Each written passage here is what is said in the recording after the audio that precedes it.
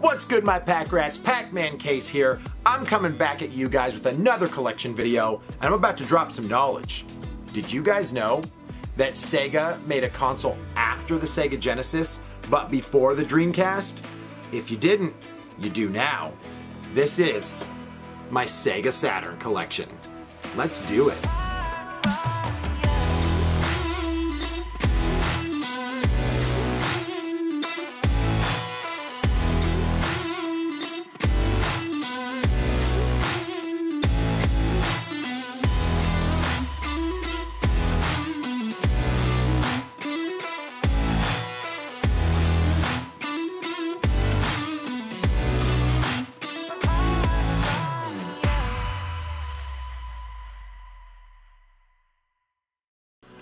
Oh boy, my pack rats, I am excited for this video. We are going to go through my Sega Saturn collection. I've got long boxes, I've got custom cases because people threw those long boxes away.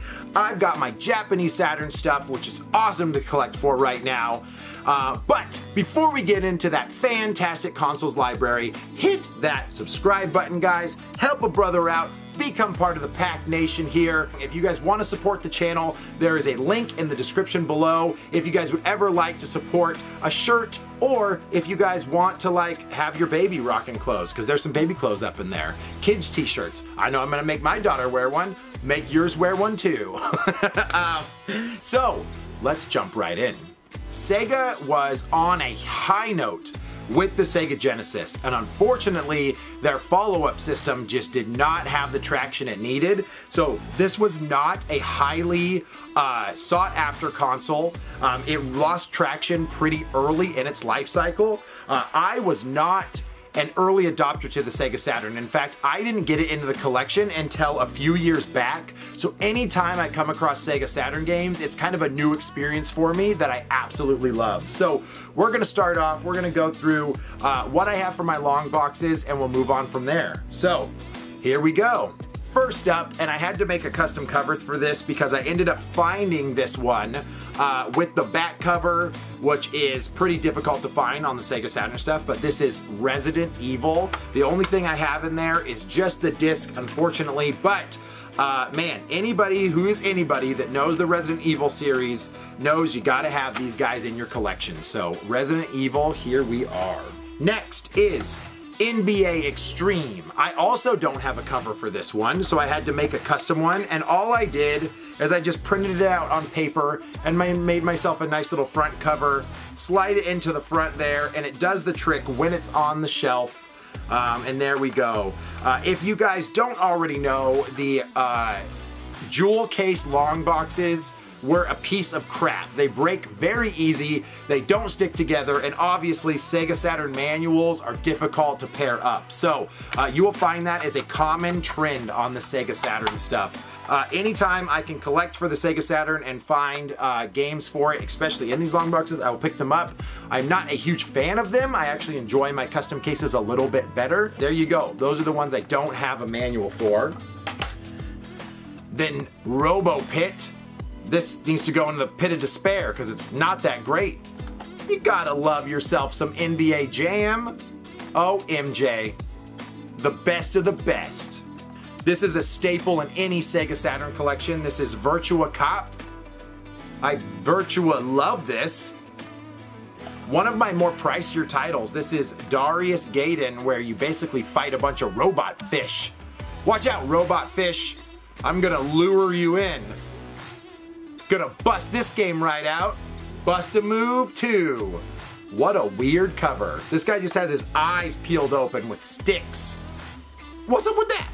Oh, I am missing another cover. This is Battle Monsters. If you guys didn't know, I'm into some fighting games, and even some weird ones. This one reminds me a lot of Mortal Kombat, just not as good.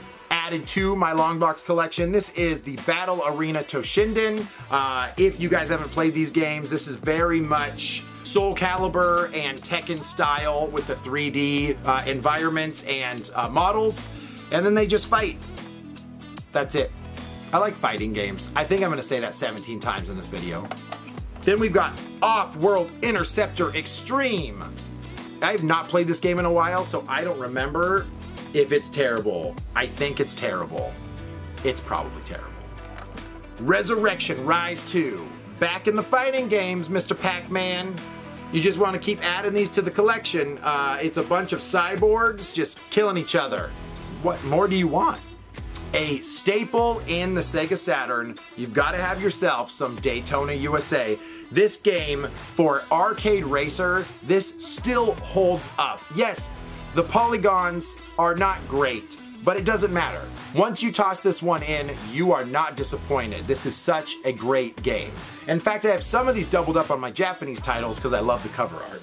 And actually my last long box, so as you guys can tell, I don't have a lot of like high-end titles on there because that stuff is just pricey as hell. If you want to get in to the Sega Saturn stuff, make sure that you guys go after the Japanese titles because a lot of them are playable without needing to read subtitles and so on. So there is your tip for the day with the last long box that I have, which is NHL 98, and I only picked this one up because it was, I think, $2. And $2 for a Sega Saturn game means you pick up okay games.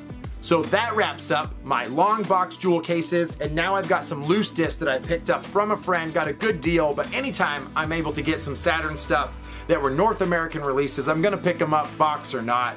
So the first one I have here is a Stall. This is actually a great 2D platformer, so if you guys get a chance, get into this one. It is fun. I did pick this one up. They had a sale at my local retro store, and this is X-Men Children of Atom. If you guys have not played these games, woo, doggy. X-Men, I got a soft spot. Do-do-do-do-do-do-do. Do-do-do-do-do-do-do. Do-do-do-do-do-do-do. Do-do.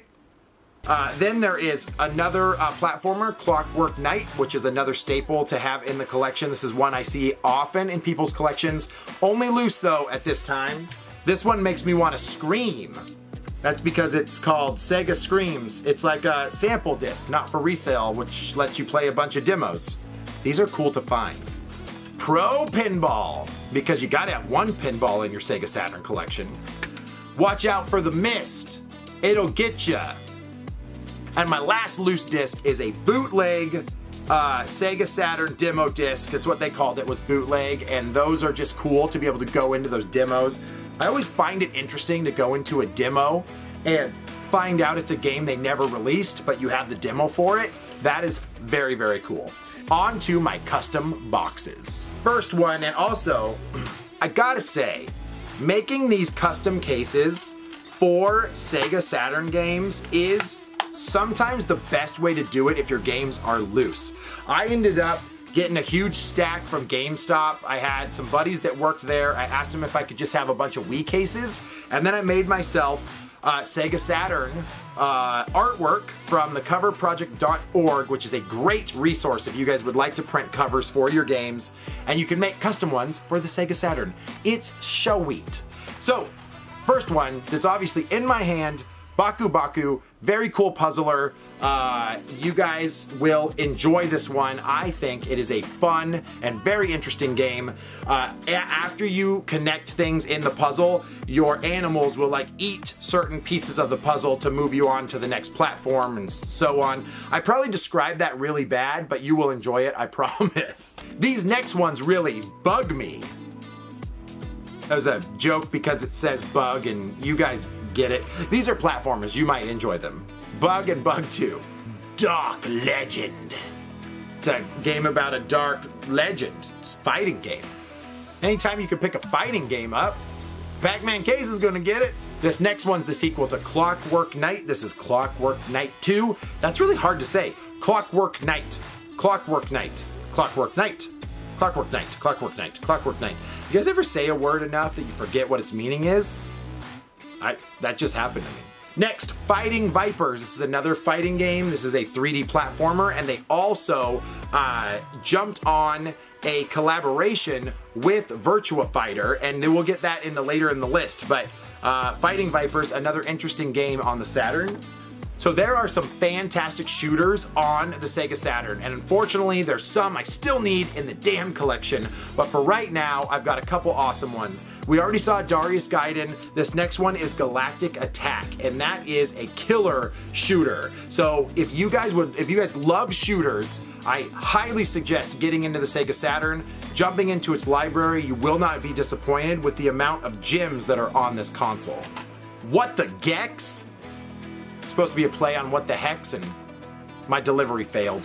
What an amazing, amazing game. This is a side-scrolling RPG, but it is called Guardian Heroes. And if you are going to have a game for your Saturn that you're gonna throw big bucks down on, Guardian Heroes, I suggest, is one of them. What a fantastic action beat-em-up slash RPG, and you're able to traverse 3 different depths in the level and have your character jump back and forth. It's such unique gameplay. So I'm glad that this is my Guardian Hero, because this is close to like Guardian Angel, but when I say stuff, it comes out of my mouth and not through my brain. You can be my hero, baby. Guardian Hero. Coming to a Sega Saturn near you if it was 1995. Legend of Oasis. What an interesting top-down mechanic. It feels like an Oasis, but it doesn't because you're fighting a bunch of bad guys. What type of Oasis is that? Arguably the best NBA Jam on the system. This is NBA Jam Tournament Edition, a great one to have in the library, which I might have showed the long box for it already, but now I'm thinking this isn't the same one, but if it is, I gotta go back in my video and edit it. But now you've already seen it. What shall I do? Just let him see 2 of them. He's heating up. Panzer Dragoon 2. These games are fantastic. This was the original home console of Panzer Dragoon. Great, great games. Very interesting gameplay. Kind of like a rail shooter. If you guys get a chance to jump on Panzer Dragoon 1 or 2, you will absolutely enjoy it. So get after this sucker. You should Shinobi be playing this. That's a terrible, terrible play on the word should. Didn't work. Shinobi, put it in your console today. Skeleton Warriors. If you guys remember this one, then you're better than me, because for some reason I didn't know this existed. Already talked about this bad boy. Here is Street Fighter the movie. If you're gonna play this game, make sure you watch the movie first, then come back and enjoy both the terrible game and movie combination together. Street Fighter Alpha. I have gushed about this enough, but you guys understand I love these games. Let's get dirty. This is 3 Dirty Dwarves. They're dirty. And this game is absolutely phenomenal. This is a game you need to have in your collection. Hear my words, friends. 3 Dirty Dwarves is where it's at. These guys don't mind playing dirty. They live for it. Somehow there always has to be a Tomb Raider in every collection. I think they sneak into most people's collection. What's up, Laura? Gotta have a traditional racing game on there. This is Virtua Racing, and if you guys know anything about the Saturn, a lot of things were Virtua. A lot. One of my favorites. This is WrestleMania, the arcade game. This is awesome. They do fantastic moves. I just played on one of my live streams, WWE All-Stars, and it reminds me a lot of this game. This is obviously different. In the 32-bit era, we had sprites of the characters, 2D, but fantastic animation. They came out with crazy special moves, and this is a blast to play. Funny story, they don't actually have a case on coverproject.org for this one. Somebody made it custom, and I kind of like it. We finally hit 2020, guys. Baseball games officially look just like they did in 1995 with the cardboard fans. Actually, I think these look better, maybe. I am so glad I jumped on the Sega Saturn when I did, because I started jumping into the Japanese library for a couple different reasons. Number one, they are not as expensive as the North American releases. There's additional things that normally come in the Sega Saturn Japanese cases, and I love their artwork, so I feel like it's a win. One very cool thing about a Sega Saturn is you can play the import games if you get yourself one of these. This is an action replay. You can purchase it. I think I got mine on Amazon. This allows you to play any of your Japanese Sega Saturn titles, and it is such a smart thing to get because this gets you into the library of Japanese Sega Saturn games, and there are reasons you want to pick these guys up. If you guys still want to try to get into Sega Saturn games, now is still a good time to jump on those Japanese Sega Saturn titles and get yourself some sweet deals. So, let's go over what I have in the Japanese Sega Saturn collection. So the first one on the list of my Japanese Sega Saturn titles is The Last Bronx.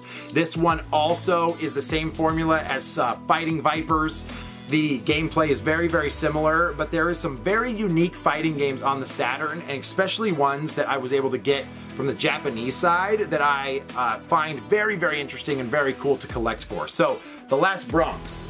Biohazard. If you guys didn't know, Biohazard is actually Resident Evil. They call it Biohazard in Japan. I have fond memories of playing this with my host family. This is the first time I ever saw this, and I just have a lot of cool fond memories of this game. I added it to the collection. I talked about this already on the channel, guys, in my Street Fighter collection, but I have Street Fighter Zero and Street Fighter Zero 2, which are the Street Fighter Alpha series. Woo! So good. So good. I can't wait to get my hands on Saturn Bomberman, where you can play up to 8 players. It will come one day, but for right now, I gotta settle for Saturn Bomberman Fight, which still gives you 4 players available to hash it out, but a fun game for the Saturn. I've got a puzzle for you. It's just Tetris, but I gotta have one on the Saturn. So if you guys are familiar with the Knights game that came out on Sega Saturn, in Japan they had a Knights Christmas special. So this actually has a Christmas theme to it, and you're playing in the same kind of Knights environment. So an interesting one to have in the collection. So shout out to John Riggs. He has suggested a lot of cool wrestling games for the Japanese Sega Saturn. I myself am a old school wrestling fan. I absolutely love jumping on this stuff. And some of the coolest games. So this one is Blazing Tornado, a fun wrestling title. I talked about my host family in Japan, and we still communicate all the time.